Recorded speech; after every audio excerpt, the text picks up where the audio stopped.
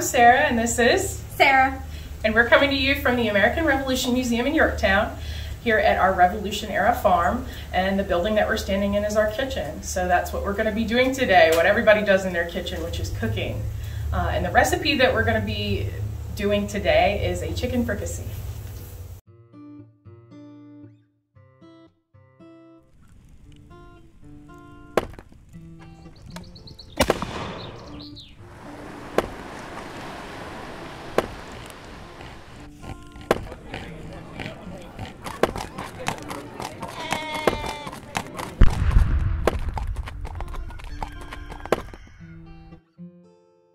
The chicken fricassee recipe that we're going to be doing today is one from Martha Washington's Book of Cookery. And the interesting thing about Martha Washington's Book of Cookery is that it was passed down through several generations of her family, many of the recipes coming from the Elizabethan and Jacobean eras. Martha Washington received the Book of Cookery in 1749 when she married Mr. Custis. And she continued the tradition of passing the book on in her family by giving it to her granddaughter, Eleanor Parke Custis, when she got married in 1799. So the chicken fricassee that we're going to be doing is probably a little bit different, a little bit older fashioned than a lot of its 18th century counterparts. It's going to have slightly different ingredients, and we'll talk about that as we go into the recipe. So to make a fricassee, take 2 chicken or a hare, kill and slaw them hot, take out their entrails and wipe them within, cut them in pieces and break their bones with a pestle. Then put half a pound of butter into the frying pan and fry it till it be brown, then put in the chicken and give it a wham or two.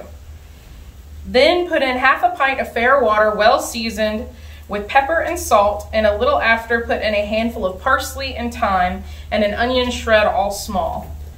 Fry all these together till they be enough, and when it is ready to be dished up, put into the pan the yolks of 5 or 6 eggs well beaten and mixed with a little wine vinegar or juice of lemons.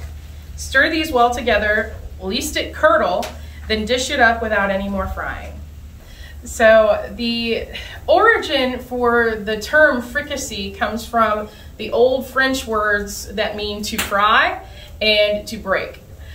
So that is where this comes from. There is a little bit of a difference from our terminology today. As far as frying, we think of dredging in flour or cornmeal or a combination and then frying it. In this time period, to fry is more like to pan fry or saute and just brown it off on the outside. So it's going to be a little bit different than our modern day fried chicken.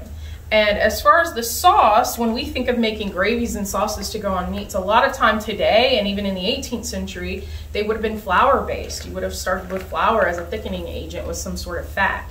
But this recipe predates that a little bit, and it's going to be a very silky sauce with the egg yolks and the seasonings. It's going to be kind of the texture of a hollandaise sauce. Okay, so I'm going to go ahead and start cutting up the chicken as the recipe calls. You're going to just quarter the pieces apart, and then once we have this all cut, we're going to start to brown it in the butter.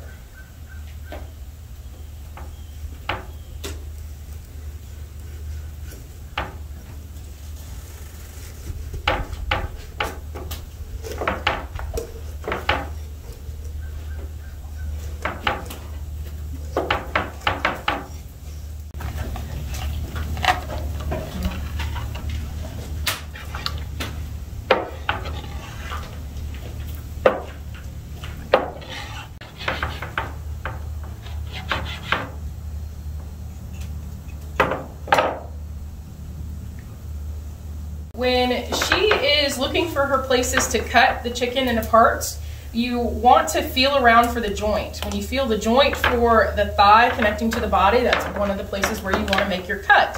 When you feel the joint between the thigh and the leg, that's another place to make a cut. Same thing for the wing. And so one of the other things that we're going to do when we get all the pieces separated, we're going to trim some of the skin and pieces off. But we want to leave a little bit of the skin on there because it's going to add a lot to the flavor of what we're making. That's supposed to do? Yeah, give it a wham or two, as Martha tells us.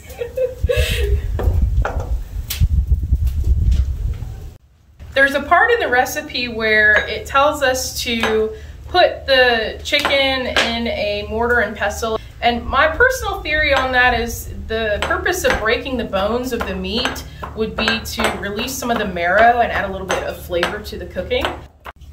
Well, now that we have our chicken cut up and ready to go, our next step is to add butter to our hot pan, and then we're going to start to lightly fry, but we don't want to fry to the point of browning like we do today in our modern fried chicken.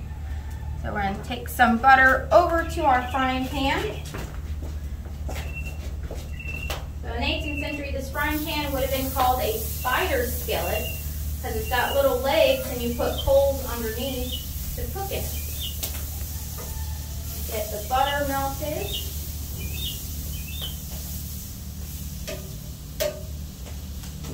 And now we'll start adding some of our chicken.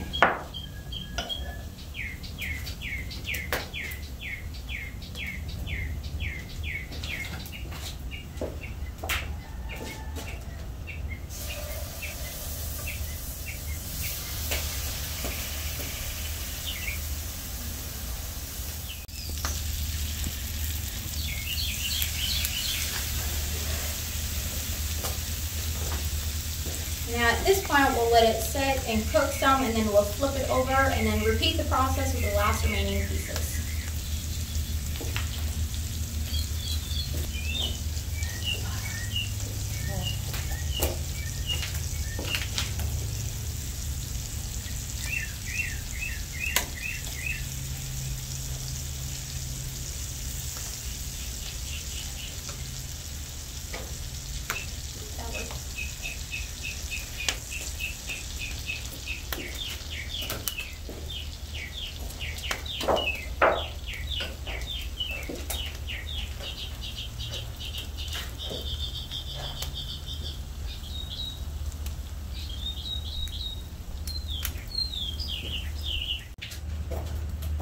I'm just going to check to see if any of our chicken might be ready to flip. And Jake, that one looks pretty good. Yeah, that's really good. And then we can judge if we need to add some more coals or add some more butter at the same time. That one looks pretty good. We don't want to fry this like a modern chicken. We want to lightly cook it.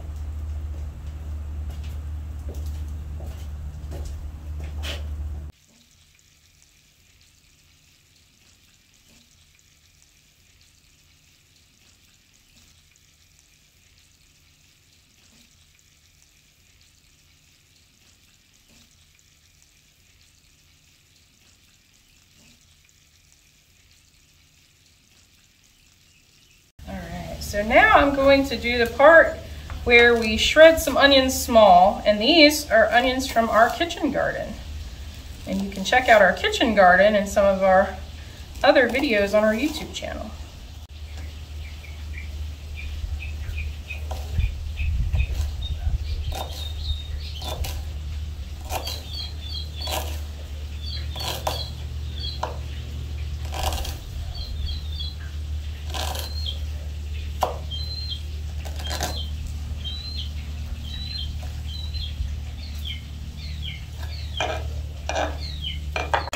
I have my pint of fair water here, and I'm going to add the pepper, crushed black pepper,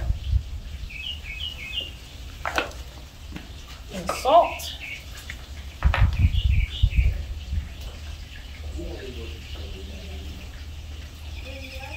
One of your options to make it more seasoned for a modern palate would be to add a little bit of chicken bouillon to your water, or to just replace the water with fresh chicken stock. That would be a great option. I'm going to give it a stir and put my half a pint of water to the chicken and butter.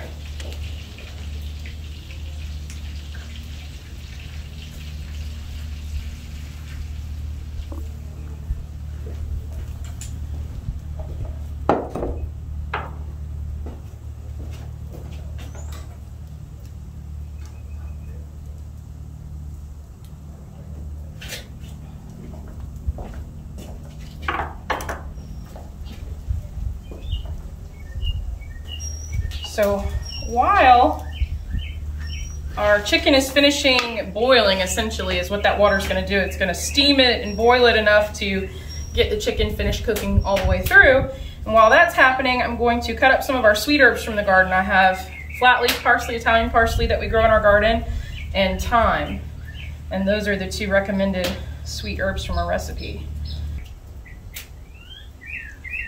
A good rule of thumb for cooking is if you're using dried herbs like dried parsley or dried thyme, to not go quite as heavy-handed, because when herbs are dried, it concentrates the flavor. So since these are freshly picked today, we're gonna go ahead and add a plenty.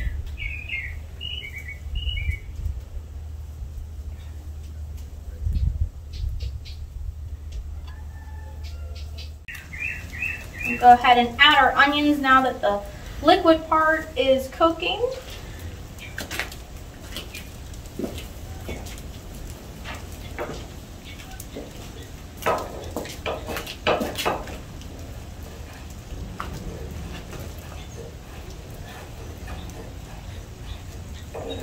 Smells really good.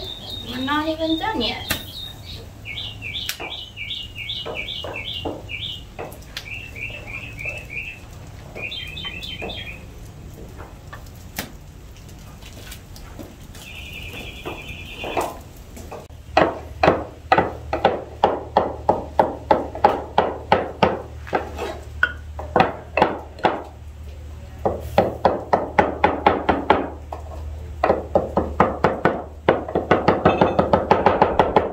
So I'm going to add some of our sweet herbs from the garden. They've been coarsely chopped.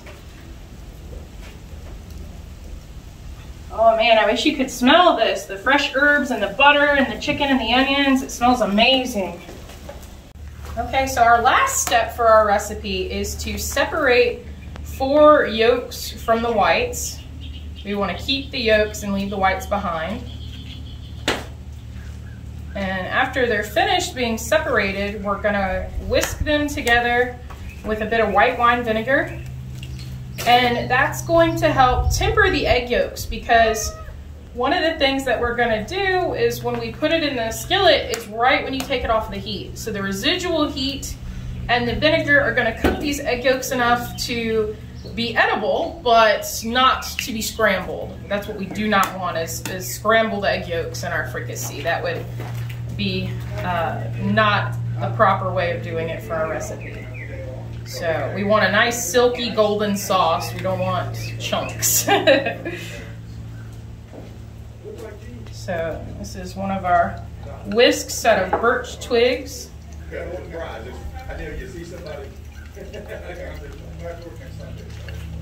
Yeah, get it nice and broke up before you add the vinegar.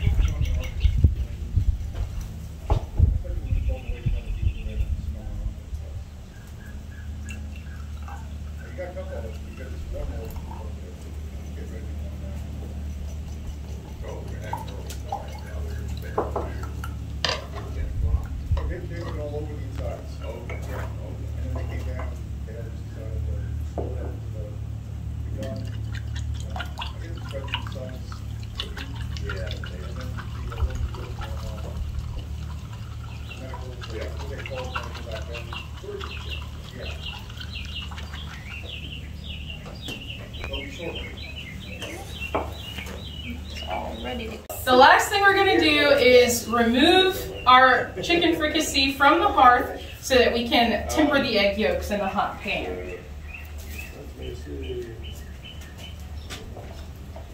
So this is very hot. We've got to be careful. All right. I'm going to pour the stuff in there and I'll mix it in with the sauce.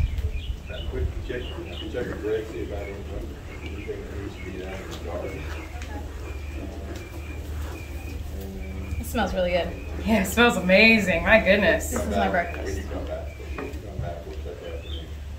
yeah, let's get some of this in there.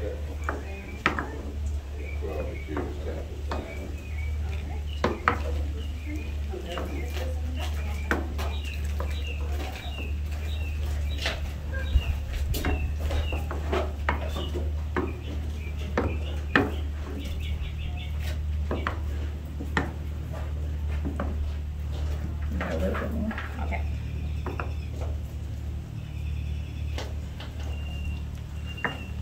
All right. So we're gonna let it kind of cook in the pan for a moment before we plate it up and get our friends in here to try it.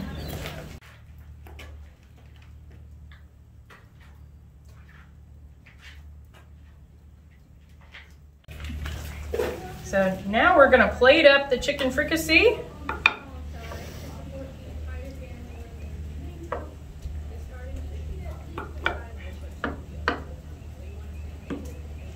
One of the things you'll be able to see is that this sauce has thickened beautifully with just the egg yolks, no flour needed.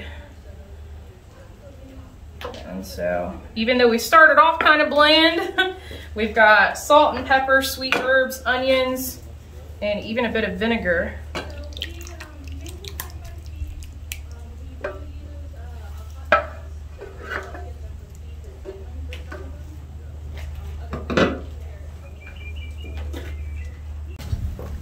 Go ahead and start plating because we gotta test our recipe and make sure, you know, it smells and looks good, but we want to make sure it also tastes just as good.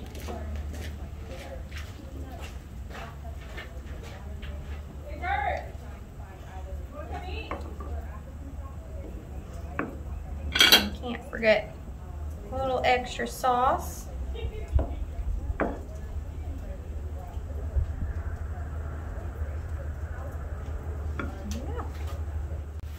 Okay, so now that we have our chicken plated, I brought in my friend Bert here, and he's gonna help me test out and make sure, you know, it smells good and looks good, but we also need to make sure it tastes good. Dig on in.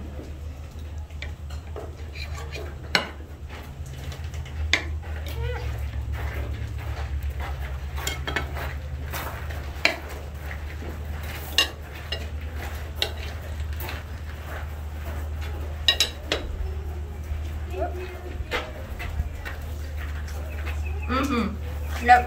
That is wonderful. What did you put into the sauce?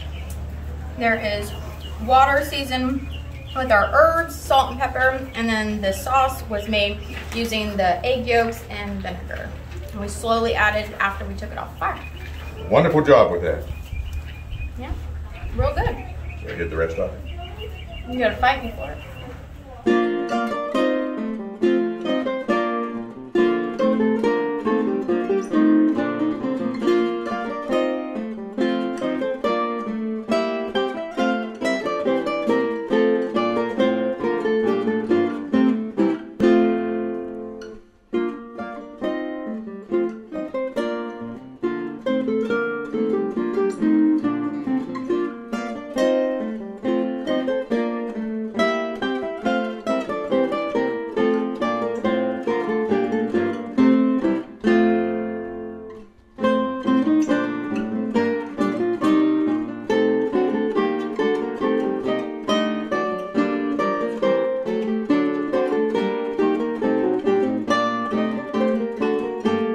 Hope you enjoyed our video about chicken fricassee. If you want more content like this, please like, subscribe, and comment down below. Thanks for watching.